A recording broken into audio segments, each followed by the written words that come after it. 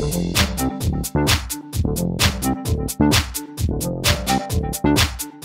am here with Jenna Stern. She is a guest on the Thrilling Adventure Hour tonight. Can you tell us a little bit about the role that you're playing tonight? Hazel Boggs, she is a moonshine hobo vixen. I don't know, something like that.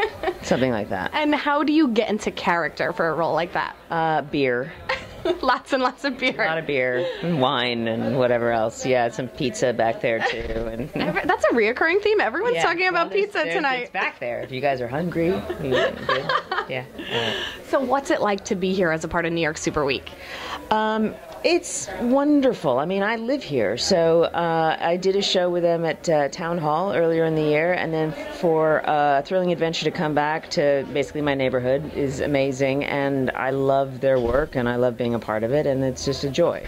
What do you love so much about the Thrilling Adventure Hour? The liveness of it. The incredible liveness of it.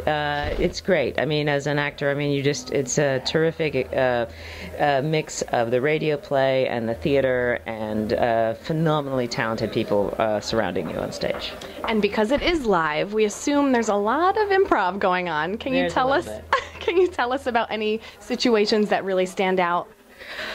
Well, because it is live, you just never know how audiences are going to react. Like I said something today and everybody started laughing and I didn't know why. I just hoped it wasn't like, something was wrong with my dress or something. But no, I mean, it's great. I mean, you just get a different reaction every time.